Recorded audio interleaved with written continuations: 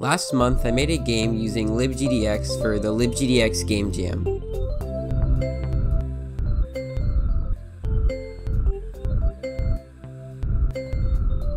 Yeah, it's pretty much just a Flappy Bird clone.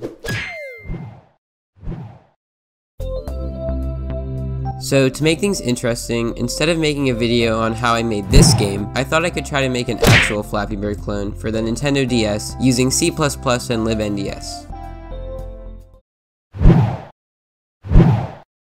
So I started off by installing DevKit Pro and tried compiling the libnds examples just to make sure everything was set up correctly. Then I created an empty C++ script and copied the makefile from one of the examples. Usually, before I add art to any of my games, I like to prototype the gameplay first using basic shapes. So I looked through libnds's documentation to see if there was any way to draw primitives to the screen, but I couldn't find anything. So I resorted to Google and came across a forum post where someone linked a DS library called libgl2d. The link didn't work, probably because I'm trying to make a game for a 15-year-old console, but luckily someone archived the lib on GitHub and I was able to get it from there. libgl2d takes advantage of the DS's 3D core to improve 2D rendering. It allows you to do a lot of cool things with sprites that aren't normally possible.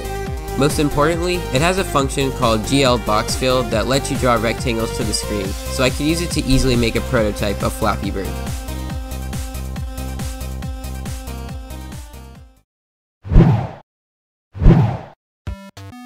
The actual game logic of Flappy Bird is pretty simple. The first thing I did was draw this nice looking bird to the screen in a while loop. I set its X position to about 1/3 of the screen width, and its Y position to a float I call bird pause Y. Then I create another float called bird speed and add bird speed to the bird's position every frame. And just like in real life, I add a fixed amount to bird speed every frame, which acts as the acceleration of gravity.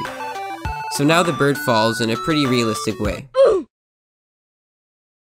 Then when any button is pressed, I set the velocity of the bird to a negative fixed amount. This isn't how flapping works in real life, but this is how it works in Flappy Bird, and it's probably why the game is so hard.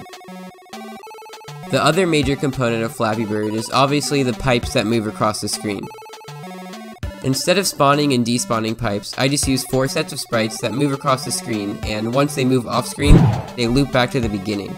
So I start off by creating a class called pipe. For now, I only put 2 variables inside of this class, pause X and pause Y. Then I create an array of 4 pipes called ground pipes. I use a for loop to set the X position of each pipe to I, which is the pipe's position in the array, so 0, 1, 2, or 3, multiplied by a constant that determines how spread out the pipes will be. Then I add 256, the width of the DS's screen, to that, so that the pipes will move in from off the screen when the game starts. And then I set the Y position of each pipe to a random integer between a maximum and a minimum height. But Flappy Bird wouldn't be that hard if there were only pipes coming from the ground. So I created another array from the pipe class called ceiling pipes. In the same for loop, I set the initial X position of each ceiling pipe to the X position of the corresponding ground pipe, and the Y position to the ground pipe Y position, subtracted by a number that represents the gap between the 2 pipes.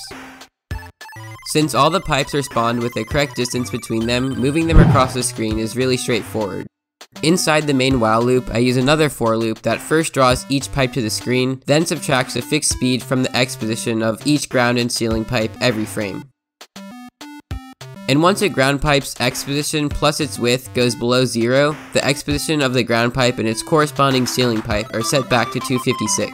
And now we more or less have an ugly looking Flappy Bird clone running on the DS.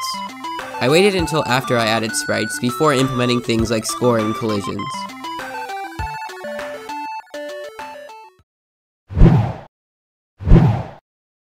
Programming basic game logic is fun and all, but when writing code for the DS, it'll probably also be the least challenging part. So yeah, displaying sprites on the DS requires a pretty good understanding of how the DS manages memory. Graphics displayed on the DS have to be stored in video RAM, which is divided into multiple VRAM banks that each... Yeah, there's no need to actually worry about any of this, because we can just use a wrapper to handle all of this for us.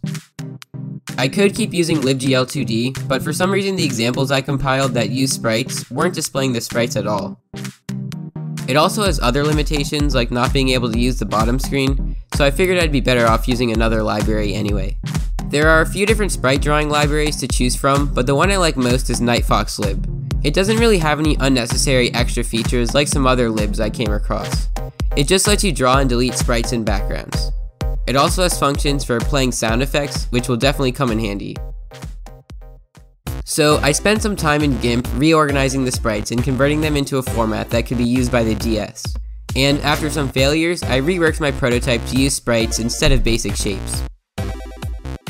With NightFoxLib, you just have to load a sprite and its color palette into a RAM slot, then load it into a VRAM slot, and then you can draw it just as easily as you can draw shapes with libgl2d. And with all that tedious stuff out of the way, I could finally go back to working on the actual game.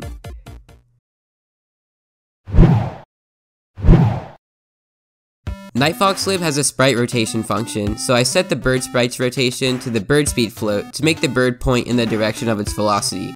This is also when I tweak some values like gravity, the bird flap magnitude, and the pipe gap to make the game feel more like Flappy Bird.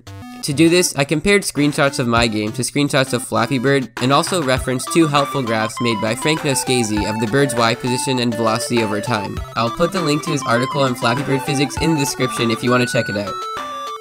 For collision, I just used a simple if statement with 4 conditionals to check if the bird is inside of any pipe, and I gave the bird its flapping animation by just updating its sprite every few frames. And for the score, I just add 1 to an integer each time the center of a pipe equals the X position of the bird. After that, I worked on some of the finer details of the game. I implemented things like the score results screen that gives you certain medals for certain scores, a title screen, and a get ready screen. I also randomly choose a bird color and background each time you reset the game. I also added all the sound effects from the original game, which was pretty easy to do with NightFoxLib.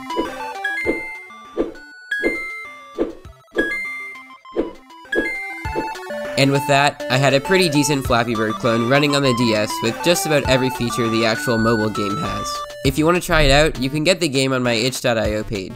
If you have any additional questions about how the game was made that I didn't cover in this video, feel free to leave a comment or ask me on Discord or Twitter. If you want to see more DS programming related videos, maybe even tutorials, let me know in the comments because I think that would be a lot of fun. And as always, if you have any feedback or suggestions for future videos, feel free to leave a comment. Thanks so much for watching. I hope you enjoy playing this port of a 6-year-old game to a 15-year-old handheld.